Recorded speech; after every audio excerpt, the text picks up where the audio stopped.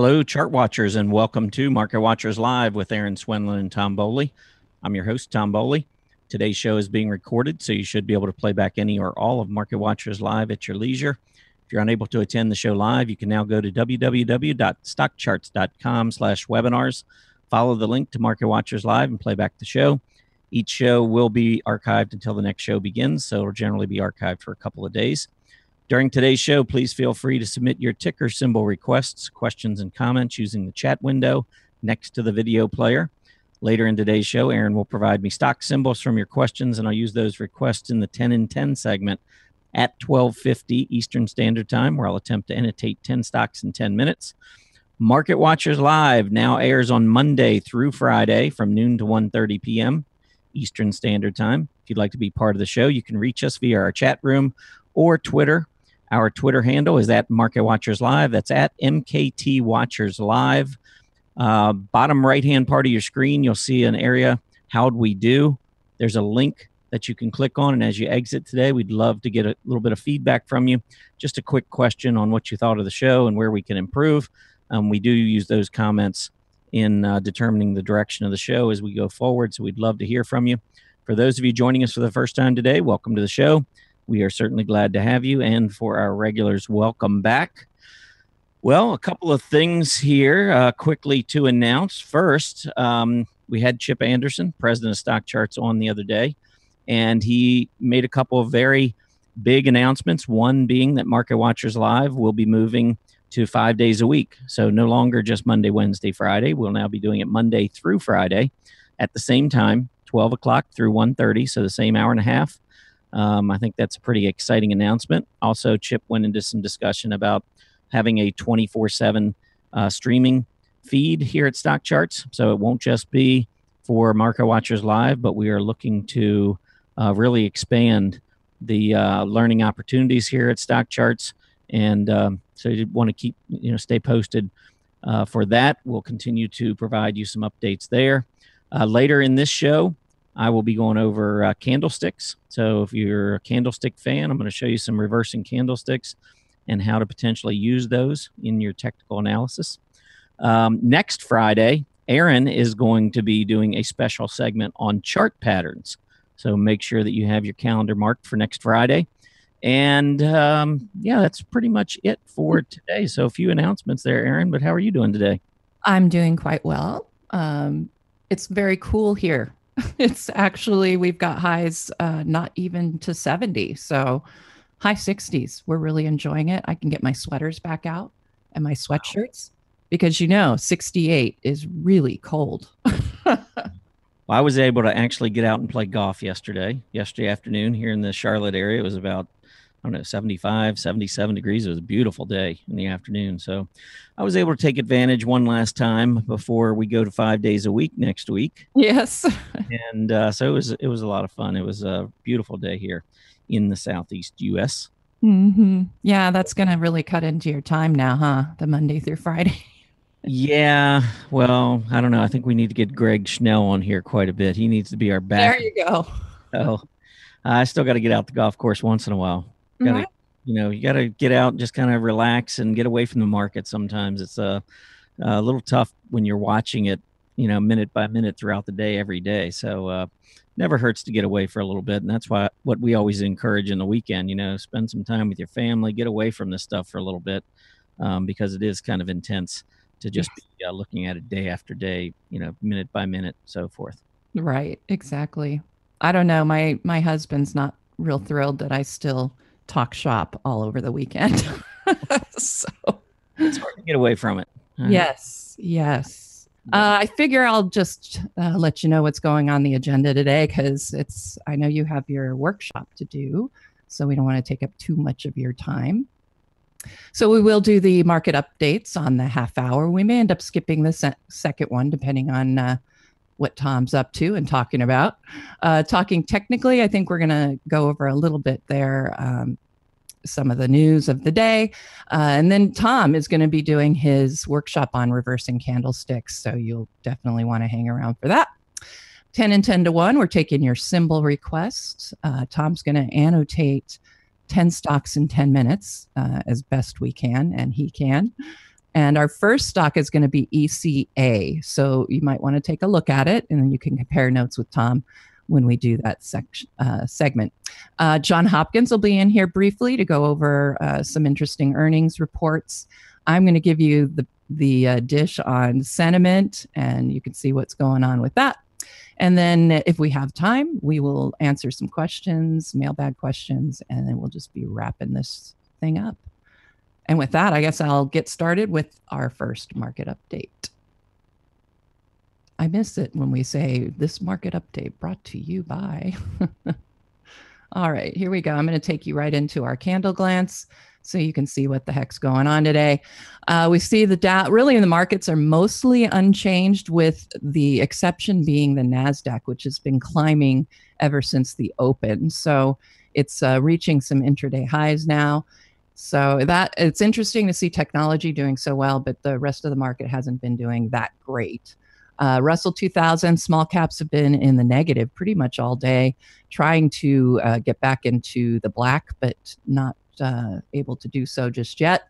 Treasury yields mostly unchanged. You can see the dollar is up. When we look at UUP, it's formed what looks like a possible bull flag on the intraday chart. We can see commodities are lower. Oil USO is very interesting. I'm going to show you a chart of that shortly. But we're seeing almost no change here, but we had an important signal that I want to show you when we finish this. And we can see gold is lower. Not surprised when we see that the dollar is higher at this point. VIX is moving lower. We're now seeing some readings below 9.5, currently at 9.37. It's a lot of complacency out there. We can see that declines are leading advances right now on the New York Stock Exchange. But I promised you I would show you the USO chart, because I think that's pretty interesting right now.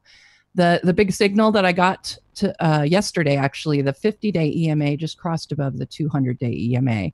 And with decision point analysis, that tells us that we are now in a long-term bull market. So that's good news for oil. And we can see right now, I think we're heading up here to this area of overhead resistance, but I don't think it's going to pose too much trouble. I'm going to keep an eye on that PMO, though. It is still rising, but it is getting overbought. And that's all I have for our first market update. Okay, sounds good. I'm going to go ahead and just pull up the chart on the TNX, the 10-year Treasury yield. And as you can kind of take a look at this, we've been pulling back here for the past several days, still holding above the prior low. So we do have a nice little uptrend that's been in play for about 2 months here. But you can kind of take a look at this chart while I go through some of these economic reports. This morning, non-farm payrolls came out. This was a big one. I thought we'd have a really big number. Consensus estimates were looking for a huge number. Non-farm payrolls came in at 261,000. The market was looking for 325,000, so it was a little bit below expectations. But if you recall, last month the number was negative, actually went down 33,000 as a result of the hurricanes, or at least that's what everything was blamed on. So we were looking at a snapback, and I know a number of the estimates were expecting a higher number, but 261,000, pretty good number. Private payrolls came in 252,000. Market was expecting 320,000. The unemployment rate was 4.1%. Market expecting 4.2, so slightly lower than expected there. Average hourly earnings, I was pretty interested in this number last month, if you remember. It came in at 0.5%, a rise of 0.5% in average hourly earnings, and that can start to signal some wage inflation. And the yield, actually, if you take a look at this chart, this was the Friday that the jobs report came out last month, and you can see that we spiked up to the 240 level on the heels of that jobs report, and a lot of it, I think, related to the fact that the average hourly earnings had spiked so much. But this month, that number came in flat, 0.0%. The market was looking for a slight rise of 0.2%. So now you can see a little bit of the flip. We were going higher, and we put in a short-term top, and now this time we're actually going lower into the report and possibly putting in a short-term bottom. We'll have to wait to see. But we were much lower earlier today on the TNX. We had gotten down to 2.32%, and now we're back up close to 2.35%. So that's something to keep in mind. Also this morning, September factory orders came in. at a gain of 1.4%. The market was looking for 1.2%. October PMI Services Index, 55.3. Market expecting 55.9. The October ISM Non-Manufacturing Index was 60.1 versus 58.6 expected. And then finally, yesterday, we had the Q3 productivity number come in at 3%, a positive 3% gain or rise relative to the 2.5% rise that was expected. So productivity gains were better than expected. And also the initial jobless claims yesterday came in 229,000, which was a little bit better than the market was looking for at 235,000. So you put all that up into a ball, spin it around, and what we've come up with here on the 10-year Treasury yield is that we're basically flat.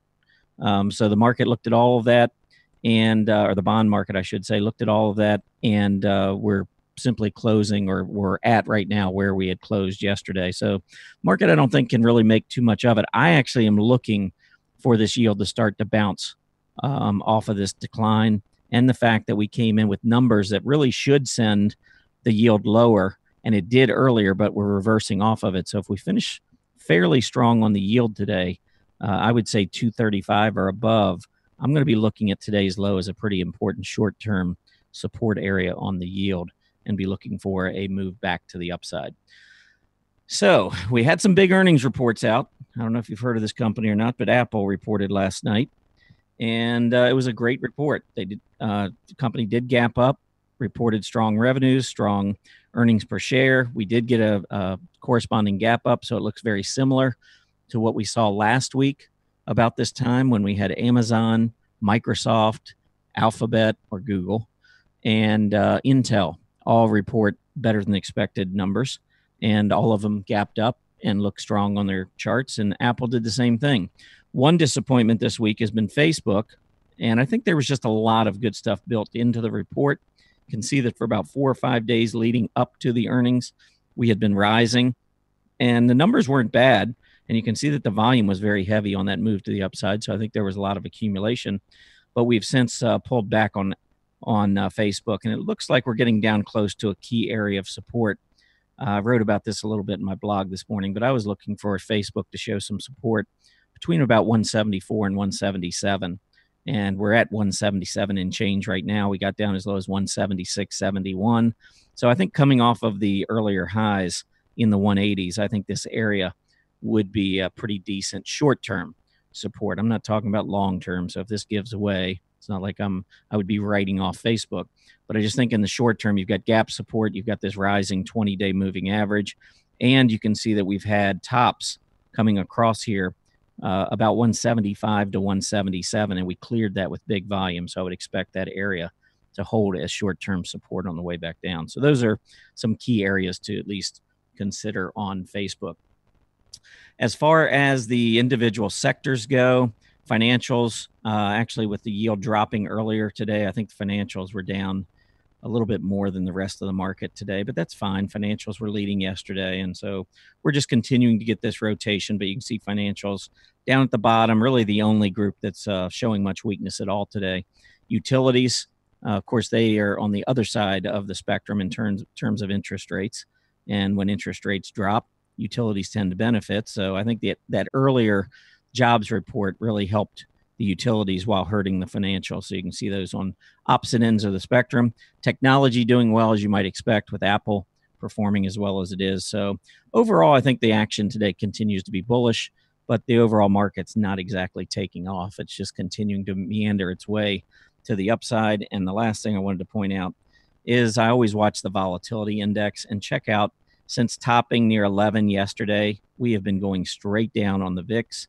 We are now back down into the low nines, close to 9.25. We really haven't had many readings at this level in history. So this is a pretty low historic level for the volatility index, which tells me that this bull market lives on. And, you rarely are going to start, I can't imagine that we would start a bear market with a VIX reading in the nines. It's going to take a lot more anticipated volatility or expected volatility for the market to break down. And so I would think that the VIX is going to start from a much, much higher level when we do, in fact, top longer term. So anyhow, with that, I'm going to go ahead and head into the reversing candlesticks segment that I had promised. And I'm going to start first. I don't want to spend a whole lot of time on basic candlestick construction, but I think it's pretty important to understand some of the concepts that I talk about with reversing candles. And if you don't understand basic candlestick construction, it's going to probably be a really difficult 30 minutes to sit through.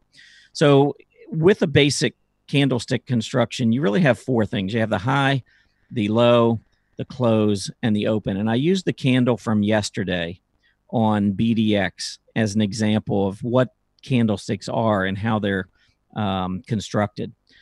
Anytime you see the top of a candlestick for a particular day, this was November 2nd, yesterday, and you can see that the low part of this candlestick comes down to about 210 or just below 210. So that's the low. Anytime you see this long, thin line come down to the bottom, that's going to be the low. The top is going to be your high of the day. And then the rectangle that forms is going to determine the open and the close. If you have a hollow candle, this is a hollow candle, nothing's inside of it, it's just a black hollow candle. If you have a hollow candle, it means that the close is above the open. And generally, that's bullish. Just if you think about it, okay, we opened here and now currently, or well, yesterday we closed up here. So it means we went up throughout the day. So that has a little bit of bullish undertones to it. And if you have a filled candle, you'll see a lot of these candles on here, big red candle right here. That just means the opposite. You can see these little thin lines that come out the top and the bottom. Again, that's the high and low of the day. But this red filled candle means that you're closing below the open. So it kind of gives a little bit more of a bearish tone because it's going down. BDX went down that day from the open throughout the day. Now, it did go a little bit lower intraday, so it came up a little bit off that low, but it still closed toward the bottom of that candlestick. So it's just a little bit of a, well, not a little bit. When you get a big red candle like that, and especially with volume increasing, that's a kind of a bearish backdrop for this particular stock. So that's the basics. And I could go into a lot more of the construction, but for now, I'm just going to hold it there and just so that you have a general sense as we go through these other charts, exactly what we're looking at in terms of candlesticks. The first reversing candlestick that I want to talk about, and the next 3 or 4 charts I go over, these will be more bearish reversing candlesticks. That doesn't mean that if you see one of these candlesticks, oh my gosh, there's a bear market coming or the stock is topped forever. That's not what these mean. These are very short-term in nature. So when you think about reversing candlesticks, I wouldn't be thinking I'm going to short sell and I'm going to come back in 6 months and see where it's at. That is not a very good strategy for trading the market, especially when you're in a bull market. But here you can see this is a black candle. Now this is filled, and I just talked about a red filled candle. So here's a black filled candle. What the heck does a black filled candle mean? Well, number one, any filled candle means you're closing below the open. So it doesn't matter if it's red or black. It means you're closing below the open. So that's not a good thing.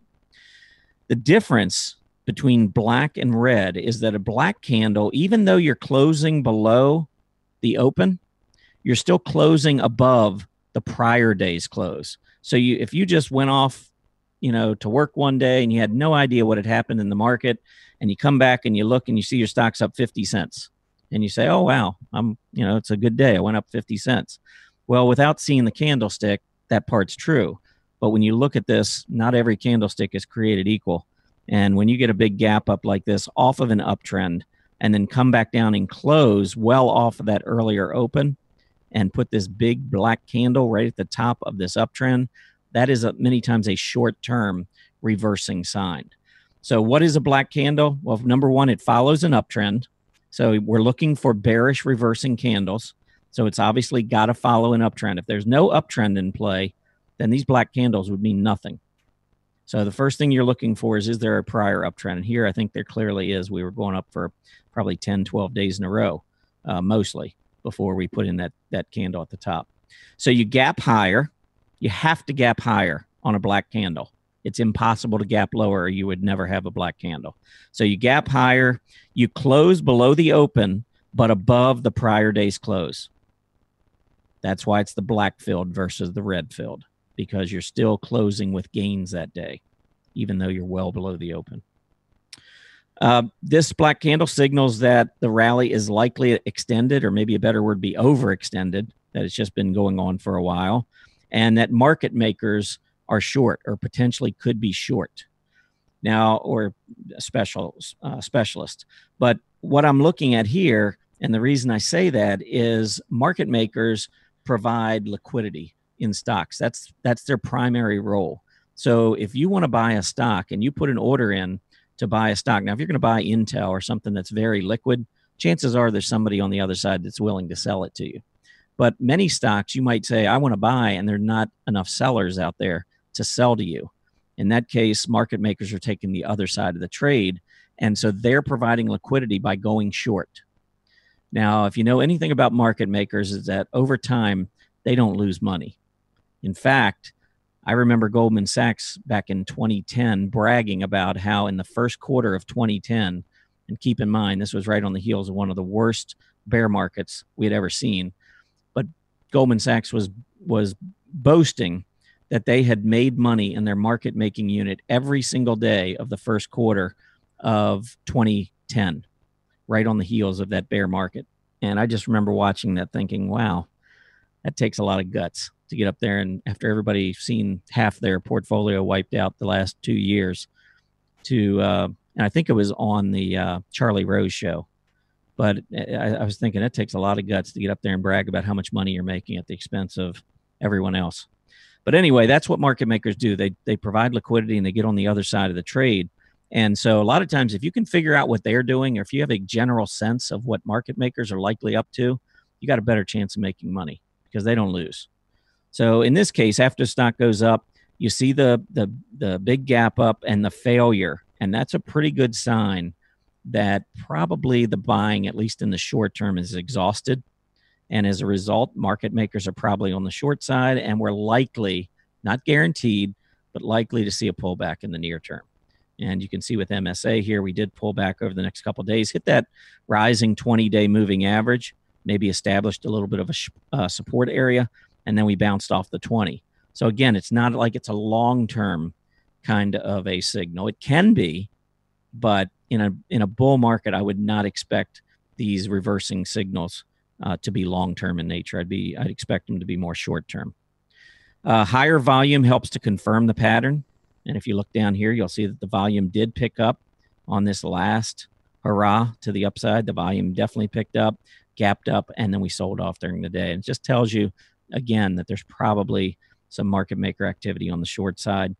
And then finally, other technical signs should be considered. I would not just buy or sell based on a candlestick. You really want to try to put more pieces of the puzzle together. In this case, not only were we gapping up and failing with this black candle off an uptrend, but notice we had a negative divergence in play. So price action was already telling us that momentum was slowing, that price momentum was slowing. And now we're getting a candlestick to confirm it. So those are some of the things that I'd be looking for. So anyway, that's a black candle. Let's keep moving. Next up is the shooting star candle. And I pulled up the Dow Jones U.S. Gambling Index as an example. I actually wrote about this either in my blog or maybe in the Don't Ignore This Chart blog back when this occurred. But we had gone up for a couple of weeks in a row. We got all the way back up to this prior resistance area, and we gapped up, moved up intraday, and we reversed back down and closed. It looks like an upside down hammer, and we'll talk about hammers a little bit later. But really, it looks like an upside down hammer where you have an intraday move that was much higher, but notice that the open and the close are down here on the bottom of this candlestick. So a shooting star candle follows an uptrend. If you're looking for a reversal, again, you need to have a trend in play. So you got a pretty nice uptrend here. It gaps and trades higher intraday, but closes well off its high, leaving a long tail to the upside. And usually, I didn't put this in here, but normally the open and the close are both down in the lower third, maybe half, but even better if it's in the lower third of the candlestick, so that your open is down toward the bottom of the candle. You go up intraday, look like you're breaking out, looks awesome. And by day's end, it's come all the way back down. You failed to hold that breakout. So a false breakout, you've probably heard me talk about that quite a few times. Anytime I get a false breakout like this with a long tail above resistance and you come back down, that's a pretty good short-term sell signal. So once again, it signals that the rally is extended. And when you're getting this breakout intraday, most technical buyers or most technical traders would be buying this breakout. The fact that it failed tells me that it's probably market maker intervention in the short term, meaning that we're probably going to see some weakness. And we have not been able to clear. It's been over 2 months now, or been about 2 months, and we still have not cleared this level on the gambling index, although we have been strengthening again. And I think this is starting to look much better technically, and probably going to get that breakout.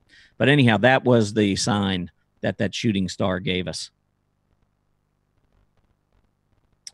All right, let's move on. The bearish engulfing candle.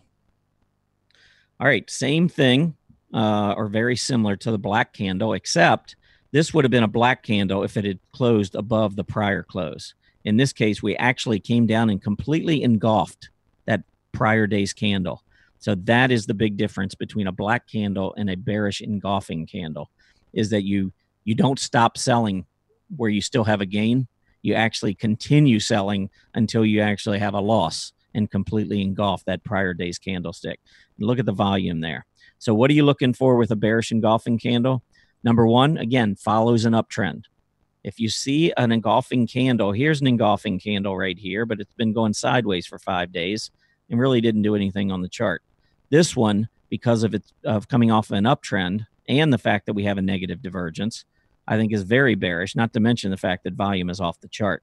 So with a bearish engulfing candle, you follow an uptrend, you gap higher. Here's your open way up here from the prior day's close. So here's your higher gap at the open. You sell off all day, basically all day, and you end up closing beneath the prior day's candle, completely engulfing the prior candle. So there is your bearish engulfing. It signals once again that this rally is probably extended and that market makers are likely on the short side. And so you're going to look for short-term weakness, which we did see here the next couple of days. Now we're consolidating.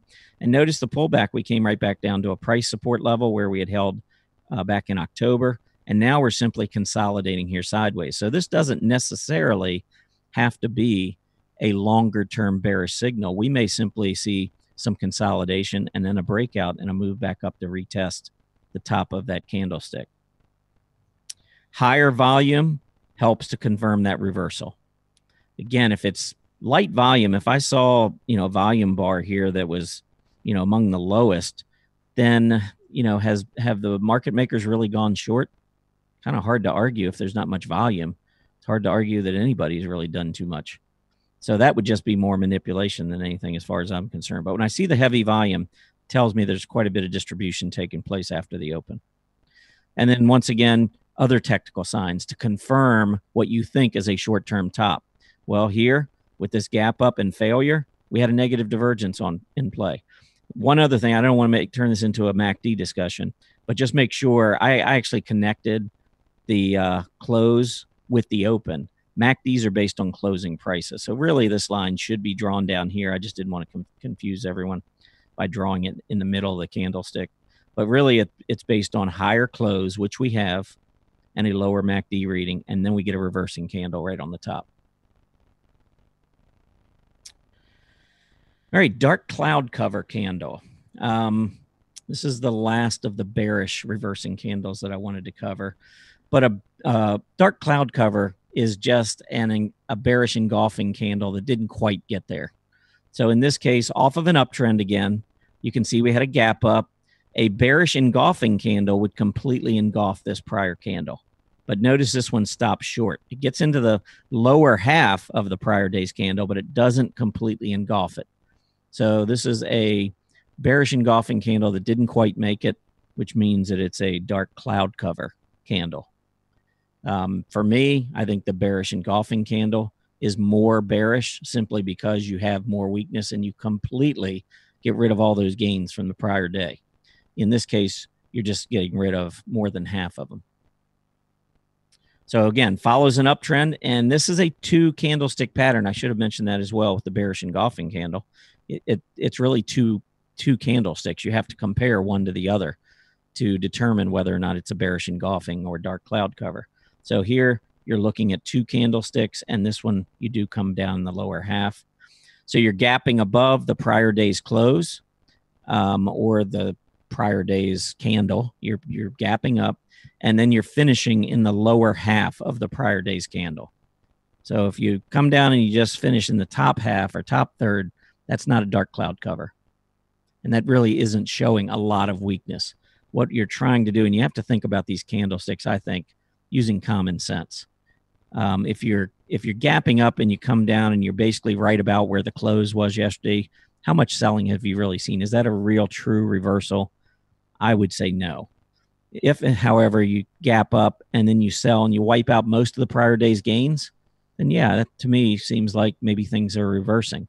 And certainly if you have a bearish engulfing candle and you wipe out all the prior day's gains with heavy volume, that would seem to be, at least seem to me, to be a situation where we're just way overextended, probably overbought. And in many of these cases, when you do see a reversing candlestick hit, you're probably going to be overbought because they tend, the ones that matter, follow an uptrend. So you're going to be trending higher for a period of time, probably moving into overbought territory, and then you get these reversing candles to kick in. All right, so those are more on the bearish side of things. So I'm going to move over now, and I'm going to pull up a few of these bullish signs, bullish candles. So let's first go with the red hollow candle. Now, if you think back to what I talked about with the black candle, this is the exact opposite. So the black candle is a bearish candle that follows an uptrend. The red hollow candle is a hollow candle that follows a downtrend to mark a bottom. So you're following a downtrend, you gap lower, but you close above the open and below the prior day's close. So what this means is normally when you see these hollow candlesticks, like this one over here, see how it's outlined in black? And this one is outlined in red. The difference, both of them, you're closing above your open. The difference is, in this case, we are closing well above the prior day's close. So we're actually making money. The red hollow candle, you're losing money. If you held it from the prior day, this close is actually below the prior day's close, but your close is well above the open. So you gap down, you rally back, you don't quite get back to the prior day's close, but you do trade up from the open that day. And you can see the heavy volume pick up. So off of this, you might say, well, this is just the second day off this downtrend. Does that qualify? And you got to use a little bit of judgment. But in this case, the stock was about $145 and went down to almost $130 in 2 days. That's about a 10% move in one full trading day and another open. It's a pretty substantial move in terms of percentages. So I would say yes, off of this downtrend with the volume picking up, losing 10% a very short period of time, I would pay attention to these reversing candles. And the fact that this one also came right at this price support level. See how we had gapped down here and held and then rallied off of that? Well, I follow the closing, the opens and the close on the candlesticks more than I do the intraday. I like to know where market makers are willing to open and close stocks. So if you're going to have a breakdown intraday, for instance, a lot of times market makers will begin buying in the afternoon. You come back up and that earlier breakdown is gone and you have this potential recovery. So I always find it interesting where stocks do close at the end of the day. So anytime I see a tail that goes down below solid closing or opening support and then rally back above it, I tend to view that pretty bullishly. And here off of this downtrend, you've got the hollow candle. So you're following a downtrend, you gap lower, you close above the open, but you close below the prior day's close. So it is a down day, but certainly much better than it was at the open. And it just suggests that there's this accumulation taking place by somebody, and I'm going to assume market makers or maybe their clients, at support. And you can see that was the low. We never went back down below it, and we continued rising off of it. So that was a pretty significant low that Adobe had back in June. So this signals that a decline is likely extended or overextended, and that market makers are on the long side now.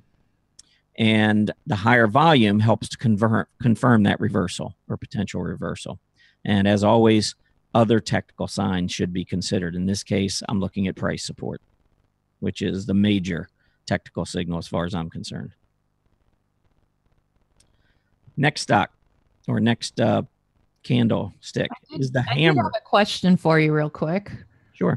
And you can probably answer it on both sides when you finish the bullish ones. But one of our viewers asked, what is worse, shooting star, black bar, or bearish engulfing? So like, is there a particular one that's worse than the other? I don't really like any of them. And I think, again, it comes down to how many different signals are being provided when you see those reversing candles. I don't like any of them. I think they're all bad. I would say bearish engulfing to me is probably worse than a black candle, just because a black candle you don't see the selling continue all the way through the prior day's candle. So it cuts off earlier than that. But off of an uptrend, it's still, and on heavy volume, can be a very bearish signal. The shooting star candle, I never like to see tails. If, we get questions all the time, when's the best time to sell? If you're a trader, one of the worst things to see, if you're holding a stock and you've been making money and it's trending up and it gets to resistance and it goes through it intraday and fails to hold it by the end of the day, that to me is a sign I'm getting out, because you've just failed to make a breakout and you may be heading right back down toward the support area. And as a trader, that's the last thing you want to do. You don't want to see profits, go up and then completely erode. And, you get into that game and then it gets very emotional.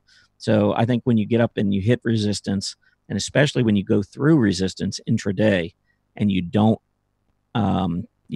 sustain it into the close, I think that's particularly bearish in the near term. And I almost always would consider that a sell signal. Okay. Thanks. All right. Good questions. So let's move on to the hammer. This is one of my favorites. I really enjoy trading hammers, just because it's not just the name. I mean, it just implies that you're hammering out a bottom. When you see a hammer off of a downtrend, and of course, again, you're looking for reversing candlesticks, so you have to have a prior trend in play for a hammer to be meaningful. But here you can see sideways consolidation on Caterpillar for several months, and then it gaps up. And this was an earnings-related gap up. And as I've said before, I like to wait and be patient on these stocks that gap up with earnings. And so I'm always looking for price support, gap support, 20-day moving average, and I'm looking at the candlesticks. And here's a good example of having price support at about 97 on the stock. It had gapped up, went as high as 105, came all the way back down to price support in the rising 20. So that might have been a potential entry. And I certainly would have entered if I'd seen a hammer print right here with maybe a tail coming down below, say to 96.5, and then a recovery back up to say 97. But it didn't happen that way. But anyway, we got a bounce. And then this second move down did go below. This is that intraday move. So this is almost the opposite of that shooting star, where you gap, in this case, you gap down, you trade down below that support area, and then you reverse back up and close near the high of the day. So when you start seeing these types of candles, and again, nothing is a guarantee. I'm not trying to promote guarantees, because I can tell you there are none. The only thing I can guarantee you is that there are no guarantees. But this is a really nice reversal. And the thing that these hammers do, and really any of these reversing candles, is it tells you where to consider placing your stop. So if this truly is a reversing candle and this truly is the low that we're going to see in the near term, then why would you hold it if it goes below? I mean, then you're going to start making excuses and say, okay, well, I'm going to wait till gap support. Oh, that didn't hold. Well, let's take a look at that prior low. Or how about this gap support? Or how about all these lows? We have great support down here. Let's just hold it to 89.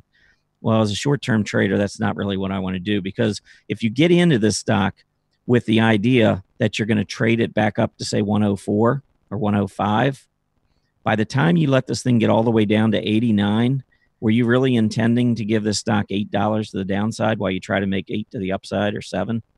Probably not. So what you've done is you've taken a really solid reward to risk trade and you've turned it into a really bad one. So that is why I think these reversing candlesticks are so important, because they do give you signals for exit to the downside. So keep that in mind. But this one reversed nicely and then continued moving higher, eventually taking out these highs. And this is back in June. So Caterpillar, I think, is much higher at this point. But that's at least an indication of what you look for. So a hammer follows a downtrend. It trades intraday below the prior day and possibly below recent lows. And so that's what I'm looking for. I want to see new sellers coming in, people that are looking back and seeing a key area of support. And when it goes down intraday, they're going to put their stops out there. And so these stops are going to get triggered. And guess who's going to be buying them? On a reversing candle, it's going to be the market makers, because who else is going to buy a breakdown? I'm not going to buy a breakdown. If I see a stock breaking down and volume picking up, the last thing I'm going to do is put in a buy order. So these reversing candles really give you that signal that there was probably market maker action in accumulating these shares on that false breakdown. We did get a question. Yep. Where do you enter on a bullish hammer reversing day? I mean, the day it forms, the next day, waiting for confirmation. Well, there's a number of things that I would consider, and it really depends on how actively you can follow the market, your experience, your risk tolerance. I mean, it comes down to a lot of different things. But one of the things I do is if I see a stock breaking down, if I'm literally at my computer and I'm watching it and I see it break down intraday and I see the volume picking up, I won't do anything at that moment, except I might put a stop buy order in instead of a stop sell. I would put a stop buy in, meaning that if I see it reverse and get back up above a certain level, I would then buy at that point. Now, the risk there is that you buy on a move back up intraday, which looks really good intraday, and by the end of the day, it sells back off again, and you're stuck with the loss. That's the problem. Probably for me, the best time would be toward the close. At that point, you already know essentially what has happened with that candle and with that day's action in that stock. And so a reversal and a 355, 5 minutes before the close, if I see I've got a really nice reversing candle in play, I would buy then. The problem with waiting until the next day is a lot of times you get a gap up after a reversal like that. And then you're like, okay, yeah, that hammer worked. Let me jump in. Well, you've already given up, however much it gaps up, you've given away, some potential profits. So that would be the other thing. And then the final thing you need to think about is earnings. I've seen stocks come down, print really nice hammers the day before earnings or the day of earnings. And then the market comes out that, later in the day, the stock gaps down because of poor earnings. And so that hammer means absolutely nothing. I don't take technical analysis too seriously when it comes to earnings. So if I see something looks great heading into earnings, that does not mean much to me. I'm not going to buy. I've seen stocks turn completely around with their earnings reports. So, but another good question. All right. Let's go on to the bullish engulfing candle. So we talked about the bearish engulfing candle. This is the exact opposite. So instead of an uptrend, you have a downtrend. And then instead of gapping up and selling off all day, you gap down off that downtrend and you see buying all day. So there is a really bullish engulfing candlestick. And again, the problem is if you wait until the next morning, look what happens. You get it on the gap up. Next 2 or 3 days, you're frustrated with it. It's going the wrong direction. I would be looking at this probably again once it gaps down. If it got back up above a certain level intraday, I might consider getting in, but definitely by the end of the day, I would be looking at that. And then the other thing you have to consider is where do you think the stock can go to? If this is in a longer term uptrend and this happens to be a really nice reversing candle off a short-term downtrend, I may be looking for the stock to go up for weeks to the upside. So I may have a lot of upside potential in the stock, but I have to make sure that whatever I'm thinking about in terms of upside more than offsets. I want to have at least 2-to-1 reward to risk off of putting in a stop, which is going to be at the bottom of this candle. So it's going to be a couple dollars down. So I want to make sure I have at least $4 to the upside on a potential trade. And you can see that in this particular stock, Hartford, after doing this, it ended up trending higher and went all the way back up to price resistance and then printed a black candle on the top. And now we're kind of in this sideways consolidation mode right now. So again, these signals are more for short-term traders. If you're a buy and holder, where you like to get in and hold stocks for many, many months, maybe years, reversing candlesticks probably should mean little to you. All right, let's move on to the piercing candle. So I showed you the bearish engulfing, and then I showed you the dark cloud cover where it didn't quite become a bearish engulfing candle. Well, the piercing candle is kind of like the bullish engulfing, but it doesn't quite get to be a bullish engulfing. It stops in the upper half of the candle the prior day. So here's your downtrend. You gap down a little bit. You came back up, didn't quite fully engulf that prior day's candle. So that's considered a piercing candle. So again, this one to me wouldn't be quite as bullish as an engulfing candle, just because it didn't quite take out that all of the action from that prior day. So if you're looking at it a 10-minute or 30-minute or 60-minute chart and comparing days, you would see higher, in this instance, probably you'd be looking at lower highs and lower lows. So you'd still have kind of that lower low, lower high pattern going on, so that the piercing and the dark cloud cover don't give you quite those same signals as the engulfing candles would. But here you do see lower prices, and check out the MACD turning up. So you have a positive divergence and a reversing candle. That to me is a pretty powerful combination. Now, after trending down for a while, couldn't get through the 20-day moving average. Once you get that reversing candle and you get a positive divergence, look at this, all of a sudden go right through that 20-day like it's sitting, like it's not even there, and immediately head for the 50 with a MACD getting close to the center line reset. But this piercing candle, again, you're following a downtrend, so it doesn't matter if you're seeing a piercing candle somewhere in the middle of going sideways. It's not giving you any kind of a signal. These are reversing signals. There has to be a prior trend in play. So it follows a downtrend, you gap lower, and then you rise to finish in the upper half of the prior day's candle. So it's not totally engulfing, but it finishes in the upper half. It signals that a decline is likely extended and that market makers are long on the stock. Higher volume helps to confirm this reversal. You can see as we were moving down, this actually was probably the heaviest volume in about 2 or 3 weeks on this reversal. And again, you want to see that because you want to see that demand coming in. And then once again, other technical signs should be considered. Short-term trading, there's a lot of different ways to approach it, but you really want to try to get as many signals lining up in the direction of your trade as possible. So you want to be hitting price support. You want to be hitting a moving average. You want to be hitting a trend line. You want to be putting in a reversing candle. You want to, all of these things combined. The more of these that you have, the better you should feel about your trade. And you throw in seasonal. You got this going in, and all of a sudden, maybe this is a great month for HCP. Maybe November tends to be historically bullish. That would be another piece of the puzzle. So that's what you're really trying to do, is to line up as much as you can in the direction of your trade. All right, the last thing I wanted to do here is I just wanted to talk about a trading example. And JD, this was the one that I provided back on Monday as a setup. So this kind of brings it full circle and gives you an idea of how I look at the market, how I look at individual stocks and stocks that I would consider trading. JD, clearly in a downtrend. And you might look at it and say, well, what the heck could you like here? Well, one thing you could like is that as it moves lower, it's got a positive divergence. If we could get a reversal with a positive divergence, that would start to mean something to me. Well, we did. We got a hammer. We had a hammer last Friday, a really nice hammer. Not only was it a nice hammer with increasing volume where you close back up, but notice that the low went right down to gap support. So now you're hitting gap support, which had not been tested previously. I did circle this hammer. It's got more of like a long-legged doji, if you're familiar with dojis.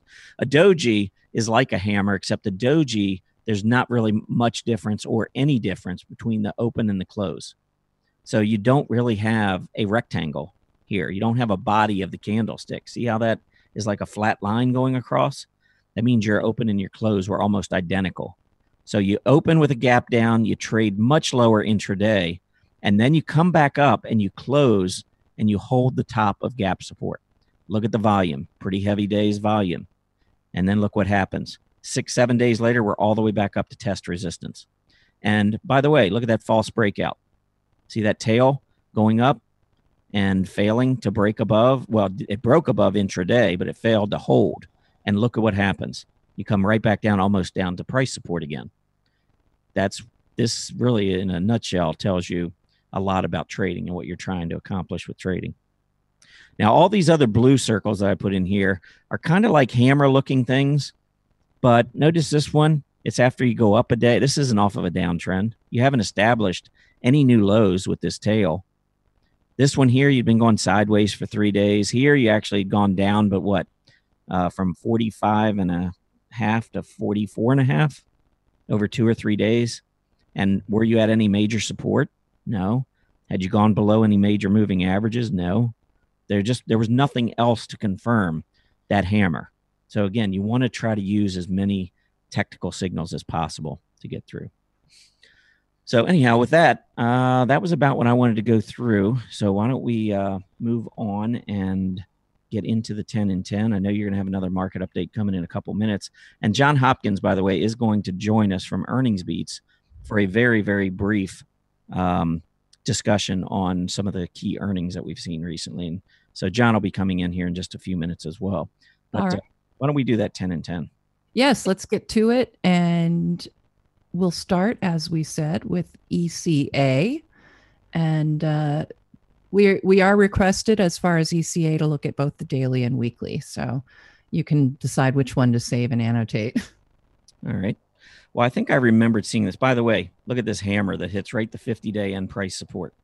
So we'll just kind of start with that because that fits into exactly what I was just going over. But right here, got a lot of support coming in around this level, another batch of lows about this level, and then you break down on pretty decent volume. You fail. Look at this top right here, bearish engulfing candle, false breakout. That was the top at price resistance. And then finally you break out with solid volume and come down, and you put in a huge hammer with pretty good volume here as well. Actually, this wasn't the big volume bar, but it was still pretty good volume on this reversing candle. And then you head right back up again. I think ECA looks good. I think here we tried to make a breakout. MACD didn't look good. We went down to the 50-day and we put in a hammer and then came right back up. I think this chart looks really good. And I would be looking for, now that we've established pretty good resistance here, now that we're breaking through, I would look for price support at $12 and then gap support at about $11.75 and rising 20-day. Those are the three levels of support that you want to watch to the downside. Okay. And the next one, actually, somebody said we might be looking at a dark cloud cover candle on CWST.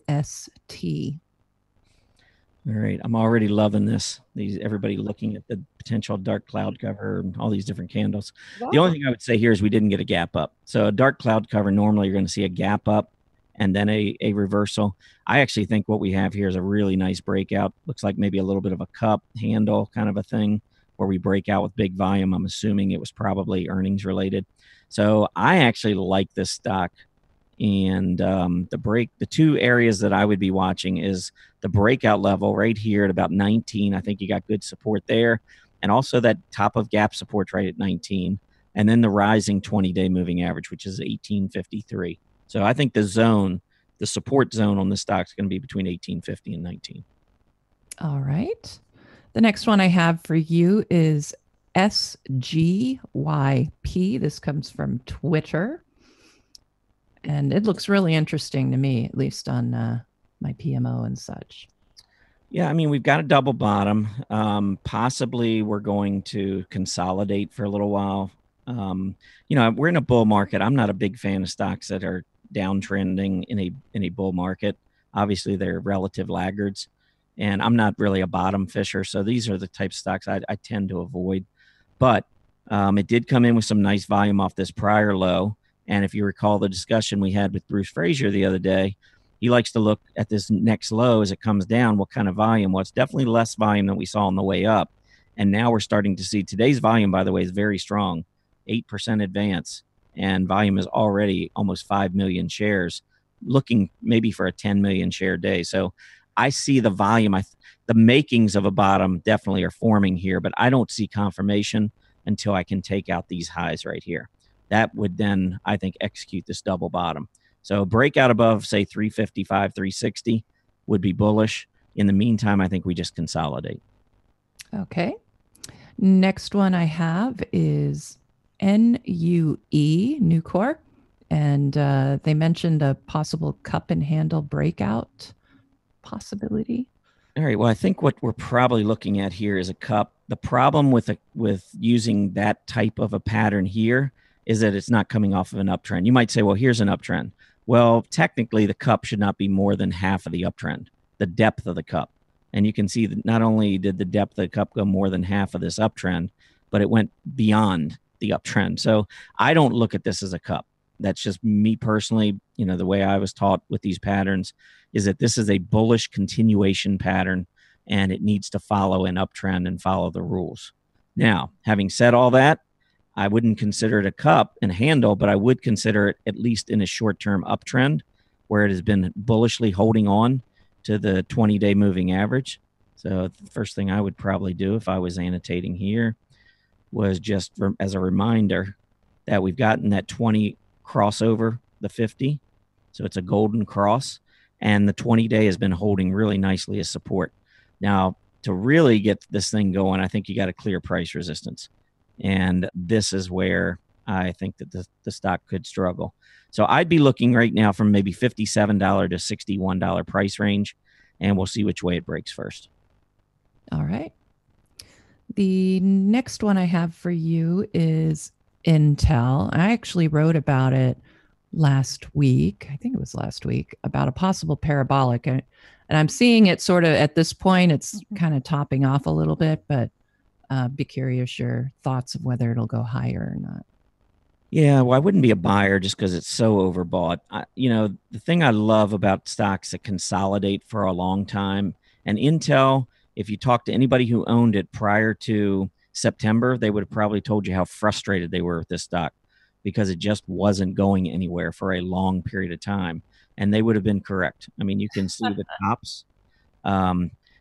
Overall, it's not a horrible pattern. I see, sideways consolidation off of a prior uptrend here, going sideways. But this breakout is coming with a lot of volume. I think there is tremendous accumulation. It's also coming at a time when a lot of money is moving away from AMD. So it's almost like the money coming out of AMD is fueling Intel. I agree with you, Aaron. I think it is a little bit parabolic, and I don't want to buy it when it's so overbought. But I don't think this run is over. I don't think that Intel is the type of stock that goes through these parabolic moves and then dies. I mean, this is a company that's done well for a long time. But I think this sideways consolidation is actually setting it up for this kind of a move to the upside. I'd have to see, maybe some kind of a pullback. I don't know if we'll get that rising 20-week moving average anytime soon because that's down, 38. Oh, right. But I'd have to at least see it come down out of overbought territory.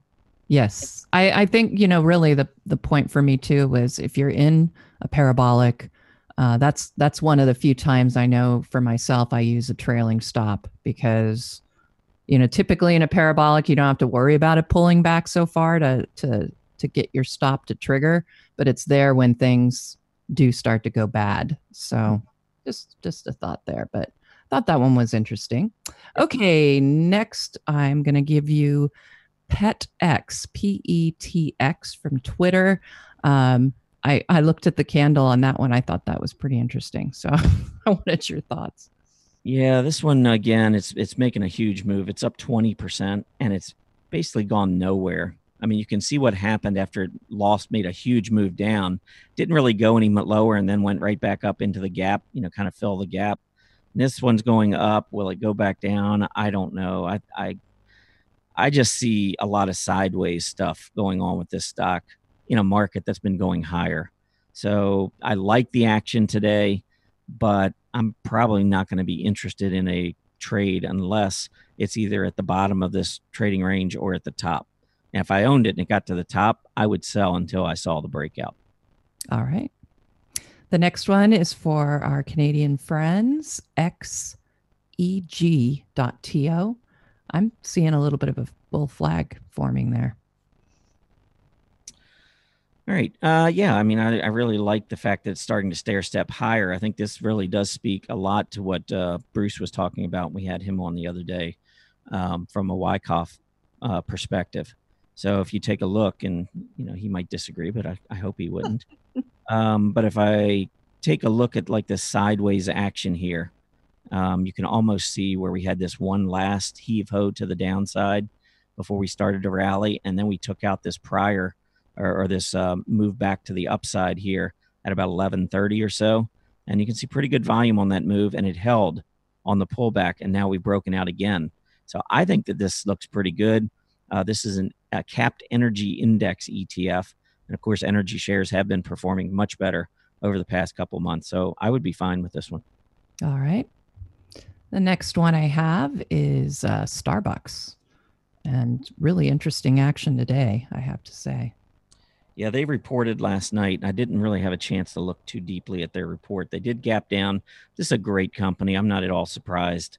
I think probably, again, this is a longer term stock that longer term has been moving higher. It did go down, and with this heavy distribution, went all the way back down close to maybe even just below this support area.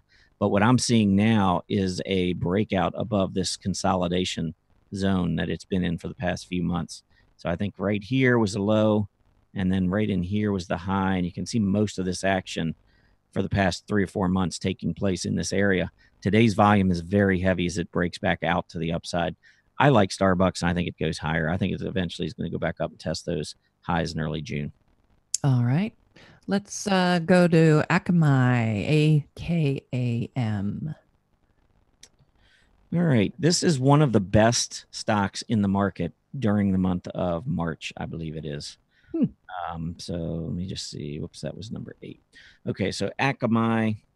Yeah, I wrote about this one not too long ago, and I think they came out with decent earnings. Yeah, gapped up, and now it's coming back down into gap support. This is getting back to the reversing candle. One of the things I'd love to see on this stock is a move down intraday, down below $52, say to 51, 51 and a quarter, and then come back up and close above 52 so that we hold on to that 20-day moving average with a false breakdown intraday.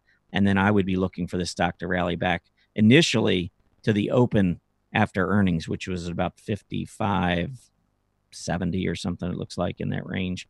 But that was huge volume. I think the downtrend is broken, and I'm actually looking for some kind of reversal here.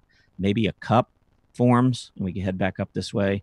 But overall, I think the trend is now to the upside. Finally got some good volume on this push to the upside. Off of this uptrend, that was the black candle with earnings. And you can see we continued to weaken after that candle printed. But now we're down near gap support, and I'd be looking for this one to reverse back to the upside pretty soon. All right. And the last one, big name, Tesla. It looks interesting. I mean, it's on support, could be an island reversal forming. I don't know. It's a lot of stock gone. All right. Sorry, I just wanted to put something on the chart. I forgot to annotate it. That's what I did when I was trying to fill your position there. I'm sorry. So what was the last one? Tesla. Yeah, Tesla. This was a trade gone bad for me. I think I ended up losing a little bit on this one. And this was the candle I got in on Tesla. You can see the volume picked up. See how it was at support and was down intraday. Looked like it was breaking down, then reversed. It was one of those I did buy intraday on the reversal. I had to stop buy in. And the stock was up probably $20 for me at one point. I didn't take it. Shame on me. But anyway, it came back down and it went below the 340 level, and it was on that candle. Volume was picking up. I said, that's enough. I'm getting out. So I got out, and the stock has continued going lower. It doesn't look good here, but actually on the longer chart, I'm going to annotate this on that long-term chart, because if you pull up on Tesla, all the prior highs, this stock consolidated for a long time after topping at about 280, 290. And so this was a 3-year sideways consolidation. We broke out. We're now going back down and testing this area. I think 280 is kind of a line in the sand for me on Tesla. I'd be careful if the stock closes below 280, especially if the volume's heavy. But I think this could be an opportunity. It's just one of those stocks, they don't have earnings, so it's a risky play. But there was a lot of accumulation taking place on Tesla throughout most of 2017. So this may be an opportunity to get it much cheaper. I haven't jumped in at this point. If we hit 280, I may consider it. All right. And that concludes our 10 and 10. Not bad. Not bad.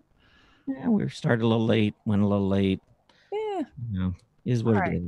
Well, I will get to that first or second market update, and then we can get John on here. Sounds good. All right. So let's get to our member page here. I'm going to show you just real quick our predefined alerts. I forgot to mention these in our first market update, but you can see the Dow has set a new all-time high. And industrial sector starting to suffer just a little bit. We're seeing the BPI below 80 on that. Russell 2000 crossed below 1500. And as we looked at earlier, small caps seem to be struggling just a bit more than some of the others. I wanted to look really quickly at our scooter movers. At this point, you can see top 10, not too different, NVIDIA align. But I wanted to see which ones were moving the fastest upward. And X-Ray is up almost 35 on the scooter. Not a surprise. Usually when you see these scooter movers, you're going to end up with these sorts of candlesticks or OHLC bars, which I use. I think what's interesting here is we had a flag, and now we've basically put in another flagpole, possibly. Nice breakout, but at this point, we're still not seeing a close above previous closes here at resistance. With a big move like this, I would look for a pullback for sure. So I thought that one was interesting to look at. And you can see there's where the scooter just shot toward the sky. So that was really all I wanted to talk about on our final market update. Awesome. All right. Well, we do have our guest, Mr. Hopkins from Earnings Beats. He's joining us a little later than usual today so that I could get through the Candlestick segment. But how are you doing, John? You with us? Yeah, I'm here, Tom. Awesome. Awesome. Let me tell you something. I'm like a kid in a candy store. You can kind of picture me sitting, rubbing my hands together. Yeah. I don't know where to. It's it's like a smorgasbord of stocks that have reported earnings, beat expectations, moved up higher, and now I'm just waiting patiently, for some of these to come back. Mm-hmm. And we've had some, great success with this whole strategy of waiting for stocks to report earnings, the ones that beat, being patient, and getting involved when they pull back. I'll give you an example. Mm-hmm. A couple of, actually one yesterday, BX, the Blackstone Group, mm-hmm. Got involved in that stock, had a little scare intraday. You can see that tail. Hammer on the 50-day. Hammer. Okay, but I thought we were going to get hammered out, in the stop, but it roared back. Yep. And now, if we can get this stock with a decent close, I think it can go higher here. So we got involved in that stock. Another stock that has been great just a few days ago, PETS. So PETS is a company that we got involved in a couple dollars cheaper just a few days ago. Made a great move, and I like the way it looks right now. Pull back a little bit today, but holding pretty nice. There's another example. There's a shooting star. I mean, we went up 4 days and before earnings, we had that huge rally with earnings and printed that shooting star candle. Now, there was no false breakout, but that's still a reversing candle. And we, when I see something like that on this kind of volume, all of a sudden jumping up to 5 million shares and a big reversal from the high, that tells me, and everyone always asks with these gap, with my gap trading strategies, when do you buy, when do you sell? Well, a lot of times I think it's important to see not only whether you gap up or gap down with earnings, but also what happens in the next few days afterwards. Yeah. And so, there you got a reversing candle. You come back down. You did go below gap support, but you held on to the prior lows. And now it does look like it's starting to turn back up. So it looks like a pretty good call there. Do you have that one up on your screen? I'm seeing X-ray up on your screen there. Not mine. Oh, yeah. What's that? We still have my screen up. Yeah. I'm seeing X-ray up there. X-ray, you're stealing my thunder. My bad. What was the first? There we go. What was the first one we talked about? The first one's BX. Okay, so BX. Yeah. Blackstone. So yeah, here's the hammer. So I just want to make sure everybody can see that. Sorry, that was my bad. And now it's reversing day. Actually, I like it. Hammer, and then possibly a bullish engulfing candle on the hammer. So you got maybe a double dose of reversing candles here. Yeah. And then the second one was PETS. Yep. Been a nice winner already. Yep. And then here you go. This is the gap up. That was the shooting star I was talking about. So you gap up, you trade higher intraday, and then you come back down, close near the low of the day. So, it's a visual picture. That's why I love candlesticks. It just tells me, okay, we had a nice report, gap up, traded, looked great intraday. And then by the day's close, the sellers started to kick back in, and that's stock up for a little bit of weakness. But yeah, pulled back nice. So yeah. Yep. And the last one, SYNT. This is another one we put out a couple days ago. Love the way this one looks. Look at that beautiful move. Big gap up in volume. Now it's pulled back. I was going to wait for it to get to the 20. It's not coming back to the 20. It wants to keep moving higher. Yeah. Sometimes they come back. Sometimes they don't. Yeah. Yeah, but I when I look at a stock like this, I tend to look at the top of gap support. I love these stocks when they gap up, make huge gap ups. I mean, this was a $19 stock. It opened at 22, and you would think, okay, well, people are going to probably take profits from 22. They just got a 15% bump, at the open. But instead, this thing went higher all day long. So that tells me that there's some accumulation taking place. And yeah, the pullbacks generally give you a much better opportunity to get in lower prices. So. Yeah, the last thing I just want to mention, because I know you got a lot to cover today, but you and I are going to do a webinar, earnings season trading candidate webinar. It's going to be Monday. This Monday, November 6th, 4:30. As a matter of fact, if you go to our website, earningsbeats.com, you will see up at the top, there's a link for anybody interested. There's a webinar link. They can just click on that webinar link to register, but it's going to be fantastic because we're going to give people access to multiple high reward to risk trading candidates. You're going to talk about how to establish a powerful chart list. It's going to be awesome. And the timing couldn't be better. I'm telling you, if you buy into the concept of getting involved in stocks that report great earnings, that pull back to key support, and then get them when they pull back and keep a nice tight stop just in case they go against you, it's been a tremendous formula all year long, and particularly in this type of market. So anybody who wants to join Tom and I Monday, just go to earningsbeats.com. You'll see a link up at the top. Click on webinar. You can get registered, and looking forward to it, Tom. Yeah, it should be a lot of fun. So next week, if you haven't already heard, Monday through Friday, we're going to be going, we're going to be doing Market Watchers Live now, 5 days a week instead of 3. And because I am the glutton for punishment that I am, I'm going to do another webinar with John on Monday afternoon. Is there a psychologist in the house? Is there anybody out there that can Hey, Tom, stay with me for a while? Yeah. Some people say they never met a golf course, they didn't like. Yeah. I don't think you've met a webinar you haven't liked. Well, I'll let you know on Monday afternoon. I can't wait. I'm looking forward to it. It should be great.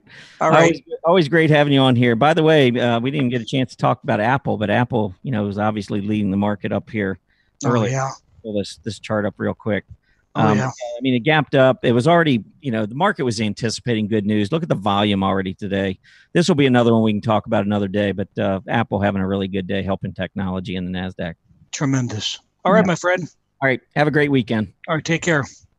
All right. I know, Aaron, you want to talk about sentiment, so I'm not going to take up any more time and let you have the screen here. Well, actually, I did want to share something just because I can. Timer Digest, timerdigest.com. I actually made the cover. So wow. I wanted to let everybody know to learn more about Timer Digest. You can go to their website. But basically, we report all of our timing signals to them for the market in general, gold and bonds, and then they rank us based on our calls. Currently, I'm not in the top 10 for the year, but I am in the top 10 for 3 months and 6 months. And if things continue the way they are, I should make the top 10 in another month or so. So I'm pretty excited about that. But anyway, just so y'all know, I was out there and on a cover. I thought that was pretty cool. It is awesome. See, you can carry that a lot better than me, with that picture. I got a fake made for radio. They're always really generous with them. My last cover was pretty nice too, I thought. They've got a really good artist. All right, so let's get to it on sentiment. All right, so these are the indicators I generally look at for you. I'm going to start with the put call ratios. Not anything really just yet to really report here, because we look for important tops and bottoms, but it's way better. It's much better when you see them, my California lingo coming out here.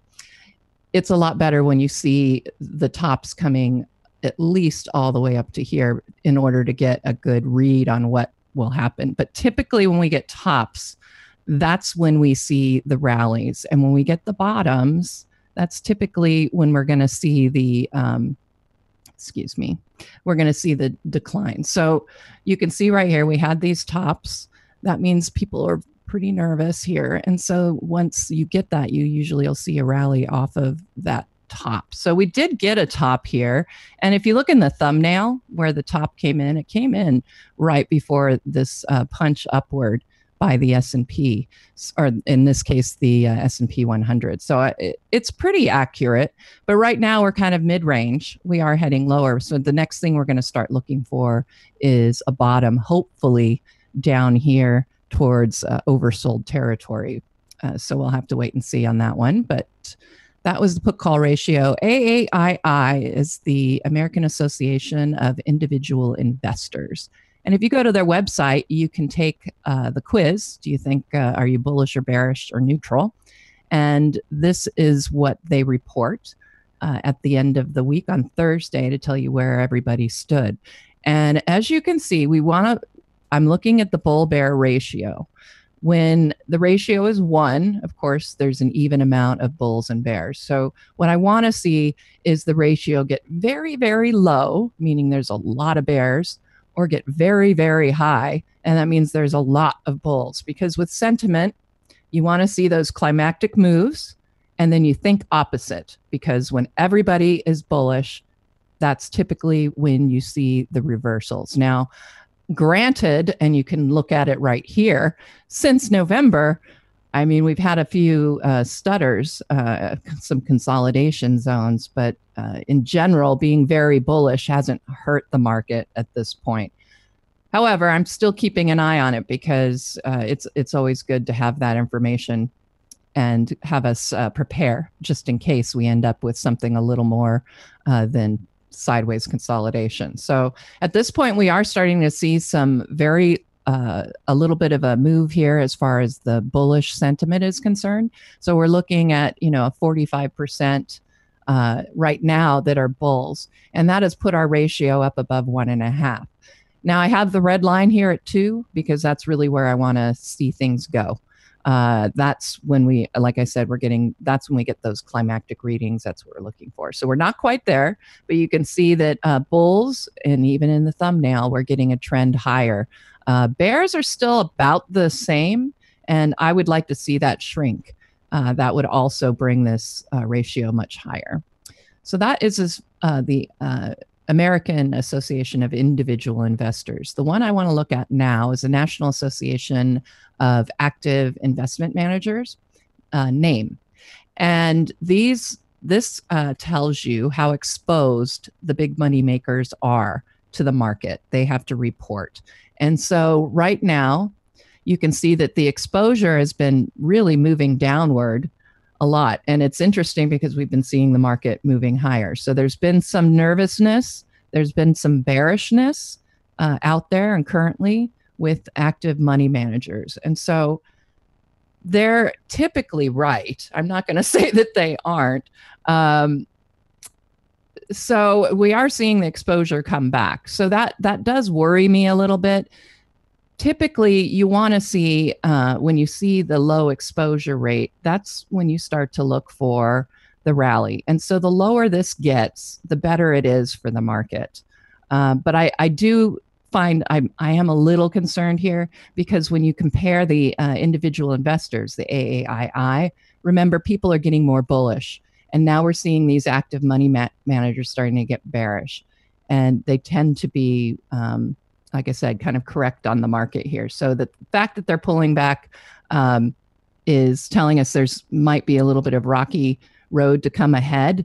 But we're not seeing these really extreme exposure readings. So really extremely low. So when we start seeing them get lower and the money managers start getting exceedingly bearish, then that's when we want to start for that, looking for a nice active, strong rally. But we're not quite there. I really think that we could see their exposure pull back even more. But the fact that it is lower and typically you do get a rally off of low readings, I think that's important to note. Wall Street Sentiment Survey. This is, of course, the survey we all take on Friday. You guys and myself and Tom, but I report my finding or my reading to Mark Young of the Wall Street Sentiment Survey, who will be on our show later in November, but we'll talk more about that later. So you can see that everybody pretty much in the market timer arena, because that's who really gives their sentiment for this particular survey. So the majority of us have been very bullish, and we're getting more bullish. And that is a little bit of a concern. But remember, with the Wall Street Sentiment Survey, it only asks the market timers, what do you think is going to happen next week? So this is a real short-term sentiment chart and sentiment survey. So we saw the ratio move very high. So you can see, obviously, you have more bulls on this last week. And apparently they're correct, as are you, Tom, because I think we're going to finish the week up over a percentage point at this point on the S&P. So we'll have to see. But I think the bulls are going to be ahead on this one. I have the ICI, and I don't normally show this because these readings are really, I guess I could say, old, because they do not report for, there's at least a month lag time before you get the report. But I think this one's pretty interesting. It does tell you as far as the ICI is concerned, and that's, oh gosh, I always,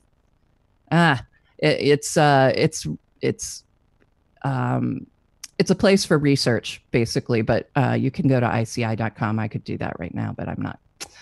But it's very interesting to see the assets in stock mutual funds continuing to rise. Typically when you see that that's bearish, right? Everybody's not putting the money in equities. They're going into mutual funds. And typically, as you can see, when we get these tops, they come in before a pretty sizable decline. But we're still rising at this point. And, I'm sure everybody's like, well, why are the levels so low versus, well, there's more liquidity right now in the market. So that's why you're going to see those higher readings. But the main thing I wanted to point out is the fact that that's still rising.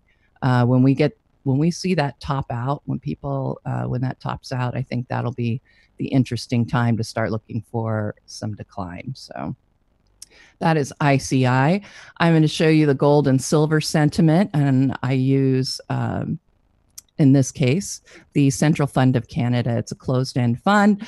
They own metals, and so when you buy that, you're going to end up either getting it at a discount based on what their holdings are, or a premium depending on what their holdings are.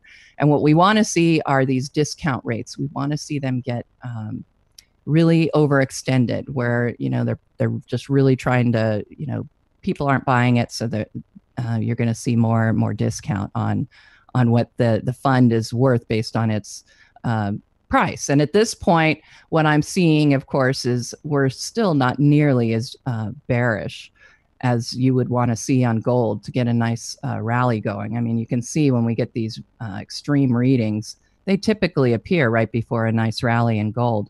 Right now, we're just not seeing that.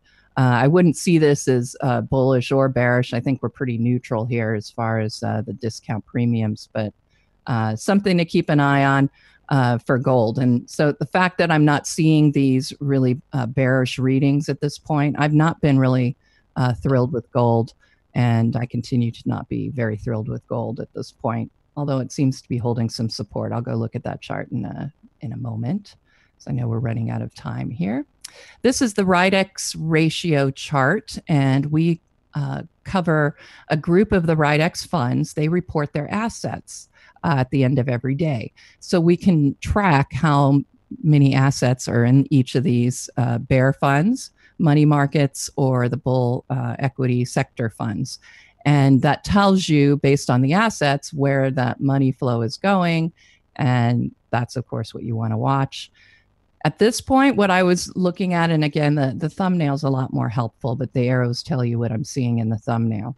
And right now we can see it's really mostly flat here. No, there's not a lot of new assets or monies going into the bear funds at this point. And we can see that as far as money markets are concerned, we are seeing a rise in that. And that does go along with that ICI chart that I showed you. And typically, I consider when people move into the money markets that they're feeling more neutral. They're certainly not bullish, or they'd be in equities. We're seeing the equity assets here, the bull sector fund assets, they're starting to decline at this point. So between money sort of leaving equities and moving into money markets, I would say people are feeling neutral. If we were seeing an increase in the bear funds, then I would say, well, of course, people are feeling bearish at this point. And you can see with most of those sentiment charts, still kind of in a neutral situation. We're really not seeing climactic readings on one way or the other.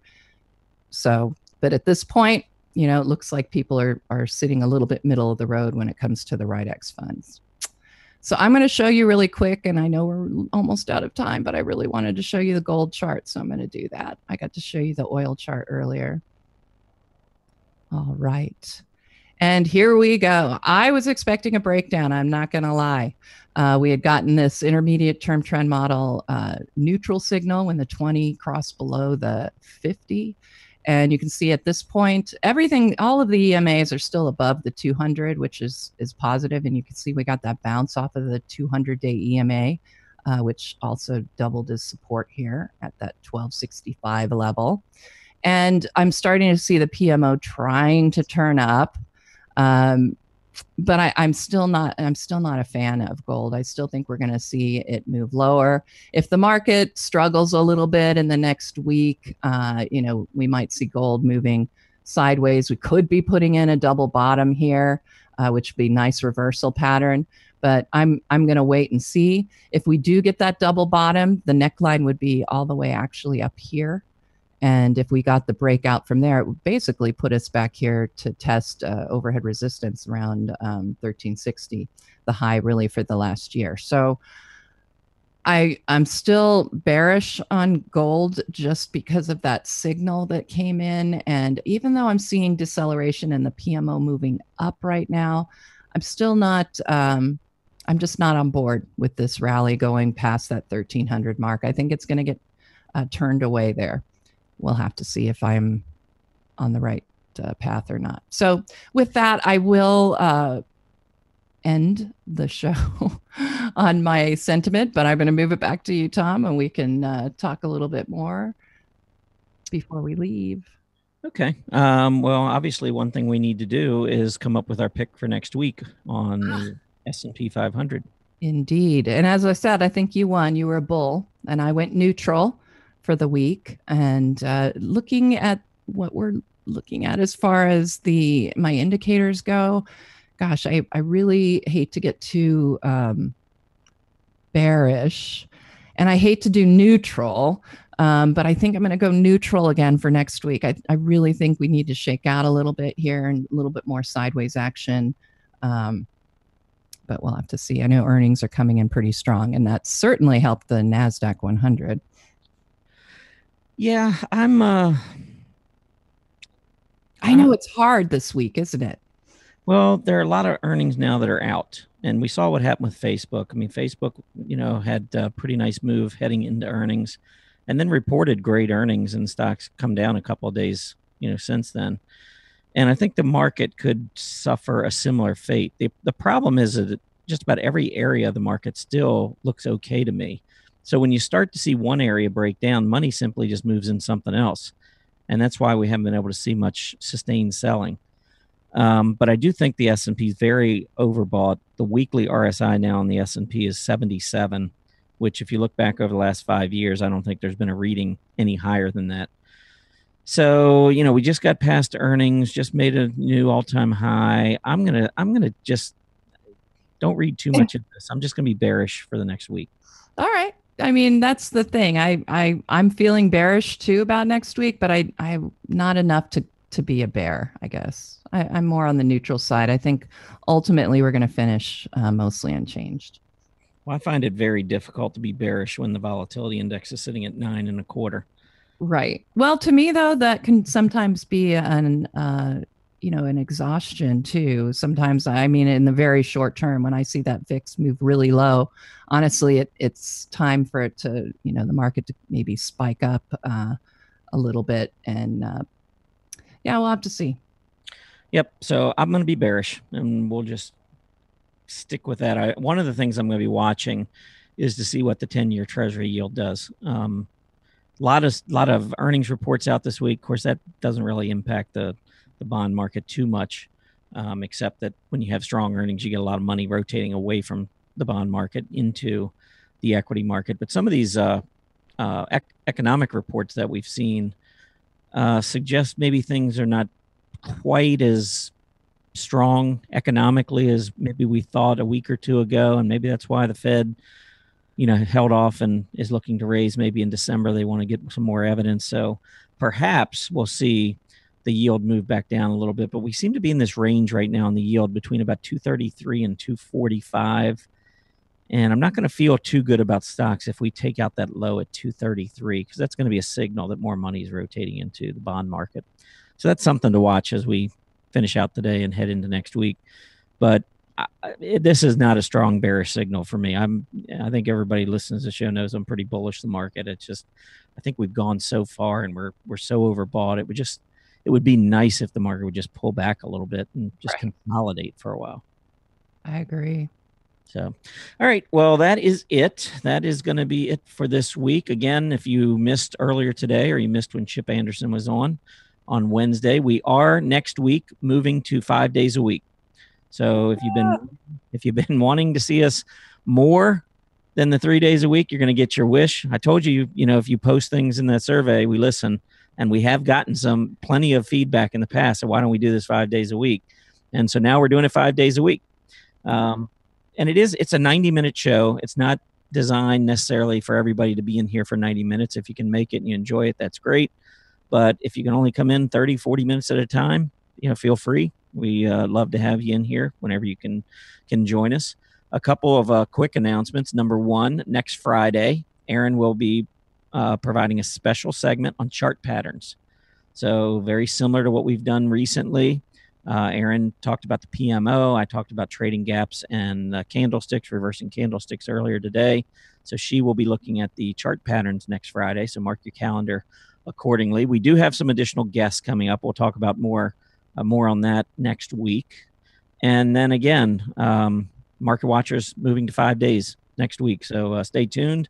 We are looking forward to it. Really glad to do the show. We both enjoy it a lot, and it's fun, and I like the back and forth that we get with the chat room and everybody's participation. So we certainly enjoy that. But thanks everybody for joining us today. Please complete the survey as you exit. I'd love to know what you thought of the reversing candlesticks earlier and what you think of our show in general. We do look at the feedback. I review every comment, as does Aaron, and we do use those comments and your responses to help shape future shows, i.e. 5 days a week next week. And as a reminder, Market Watchers Live will now air Monday through Friday from noon to 1:30 p.m. Eastern Standard Time starting next week. I want to wish everybody a great Friday afternoon. Have a great weekend. Spend some quality time with your family and friends. And we'll see you back in here on Monday. Happy trading, everybody.